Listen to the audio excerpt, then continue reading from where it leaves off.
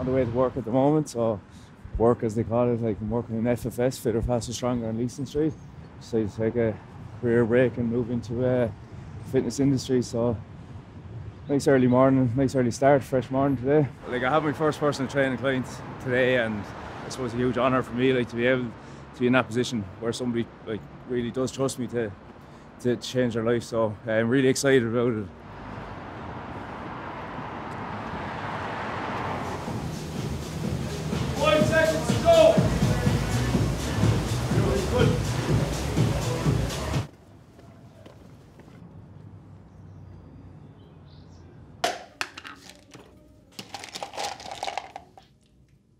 I'm always walking through the door, there's people here already, like the atmosphere is unreal, and you're talking about like 6:15, 6:30 in the morning. People are in like working to be better versions of themselves. The guys are in coaching the guys in the classes. See Brian is in already, like working hard on our social platforms, getting all the stuff right. I'm in then, grab a bit of breakfast. I suppose I'm not doing as much as the guys first thing, but I need a bit of fuel first. You know, so it's a really great atmosphere. You can see the guys all working hard to change people's lives. That's the reason I'm here. Like it's just, like I'm bought into it. It's a lifestyle I want to live.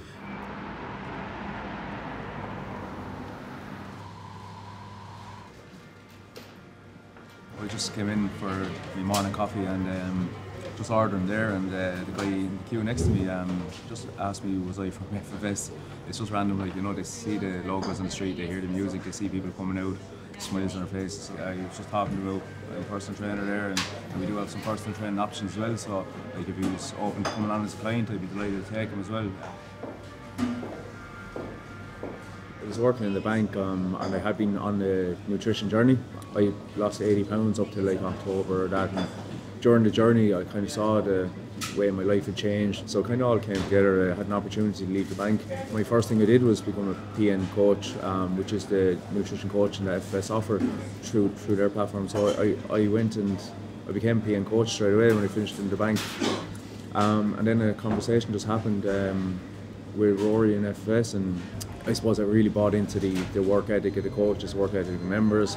At the time I knew that at the end of, like when I was qualified and that if the opportunity was there for me to like take on clients and that, I knew I'd be fully bought in like that. It would be amazing, you know.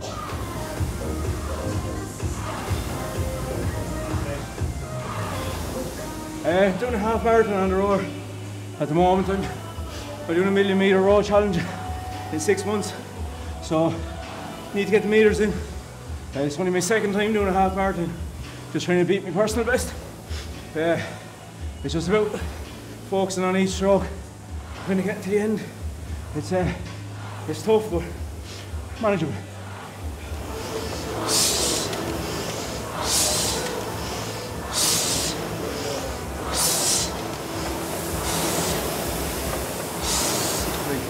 I see the value of setting goals, and I'm working towards achieving them. So, for me, on the outside it's a 1,000,000 metre row, but the real deep down thing is about challenging myself. If I fail at something, I don't use the word fail that often, but if something doesn't go my way, I just refocus. I don't let it get me down.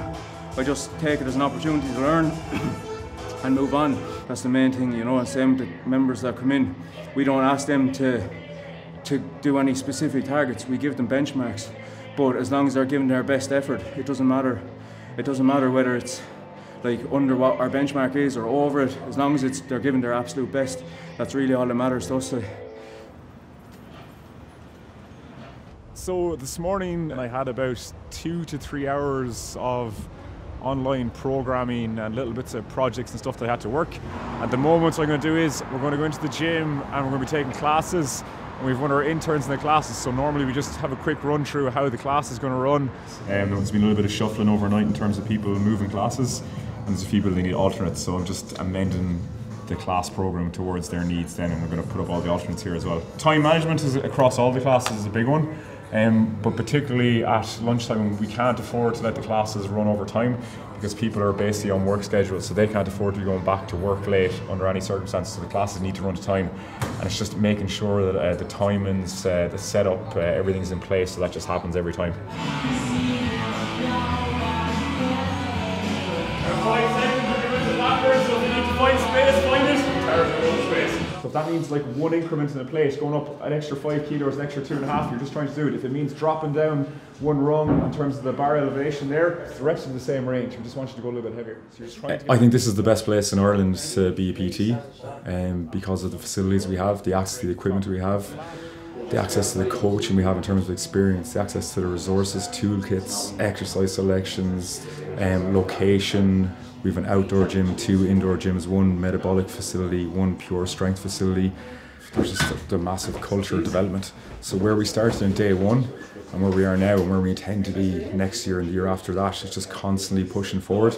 It's internal as well. You want to bring something towards the table. You want to be able to say to the team, goes, I have ideas and this is what I want to push forward. This is where I think we're going to go. And the team basically takes that on board, combined with their own ideas, and then there's just a constant culture of getting better and getting better and better the whole time. Working on a project at the moment for a new academy in FFS, so Dara's actually going to just do a quick presentation to myself and Rory. What we're looking for from Dara is like his presentation skills and what like how he delivers to an audience and how he puts together a presentation. If he's going to be delivering consistent workshops to prospective students through the academy, we just want to see his skills and what he could work on before he gets stuck in. So all lunchtime classes are just finished now, so the Metcons were in here and strength and conditioning were down below, so we're just getting set up for the evening. The boards are done, so just heading into a meeting with Rory now, a quick catch up on a couple of projects. Hello. Just wrapping up a bit of work on podcast. Nice, is that the Johnny Sexton one? Yeah, just going through the audio over here now, so should be ready to launch it this afternoon. So oh, lovely, yeah, can't wait to hear that. Go on, you have it, 9, good, one more. Go. What Ross is doing today is in week 10 of a program. We're working on our first 2 exercises, our primary strength indicators. So we're using chin-ups and bench press, but we're into volume hypertrophy phase now. He was building up to an 8-week strength cycle. The next 4 weeks of a 12-week cycle are just all about hypertrophy.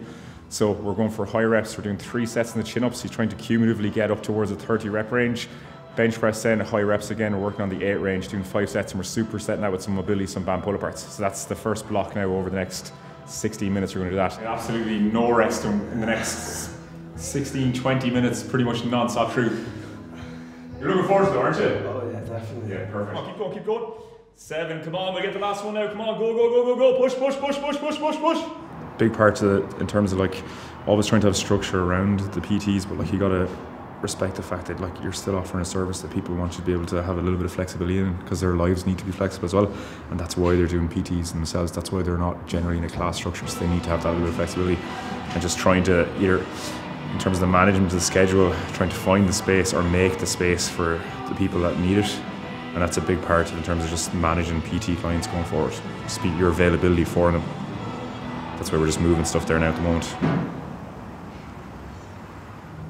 Part of my day I get to train where in previous jobs I would have been something to look forward to the end of the day, and the training part is always the favourite part of my day in my previous jobs, but now I'm involved in the 24/7 training other people and in terms of doing the training myself, and that's why most of us got involved in the first place, because we had a love of training first, or a love of sport.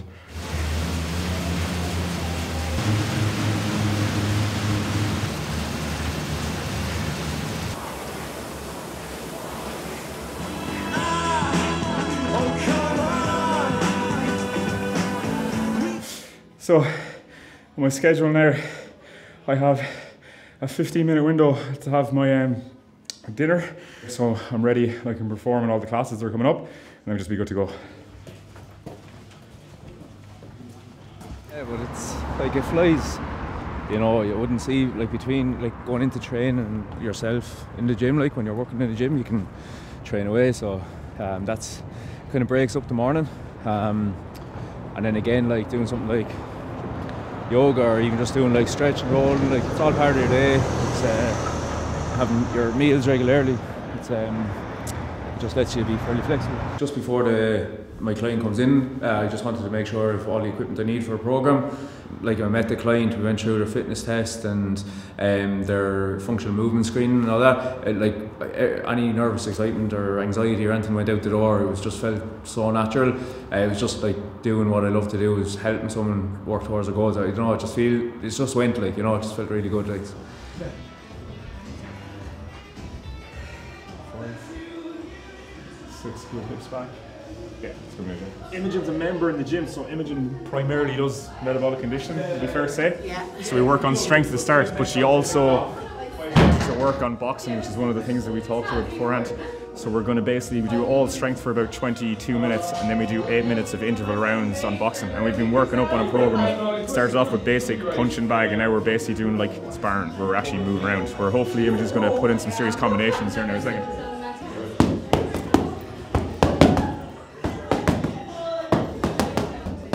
Good, keep moving. Keep the hands up. Keep those hands up. Better, 5 seconds.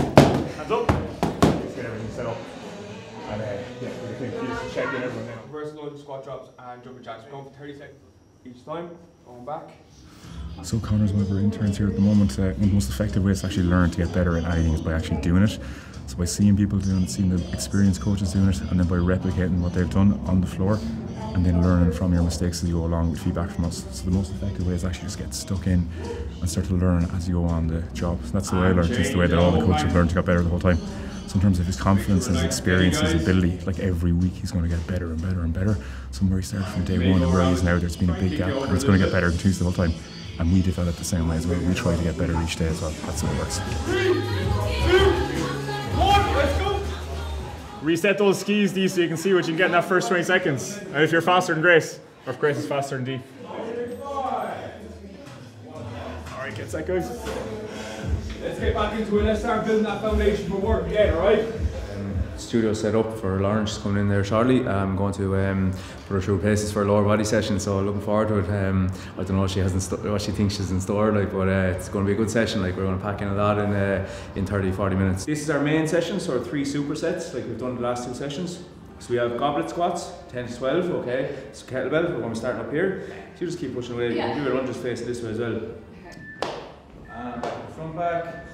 Finish off today there, a really deadly session with Lauren. She really worked hard, smashed all the targets, like loads of new exercises there that she hasn't done before, and like some technical exercises, and like she's there smashing them, like, and like she's pushing herself, you know, where I can see that like her legs are getting jelly, and she's like still pushing herself. I'd love to have some regular people coming through that I can stay working with, like really see their progress over several months. Like some people want to come in and do like a 12-week thing to really get ready for a holiday or something, and that's perfect. But some people want to get in and they want to incorporate this into their lifestyle on an ongoing basis, and I want to help them through that. Like, you know, you become friends with them, you become like a life coach in a way, like, or you know, and a counsellor and whatever else it is. You know about what's going on, they'll know about what's going on in my life. You're just building that really good relationship and trust between each other and working towards common goals. So that's kind of where I love to see it. In terms of working with FFS, like, there's loads of really exciting projects. I'd love to keep working on those, help more people become the strongest versions of themselves, like we say. Like, it genuinely is a great mission statement, and like when everyone's working towards that, including the members, like the personal training clients, and the staff, like there can't be anything but good coming out of it. So works savage for me. Like. 10 seconds. 5 seconds.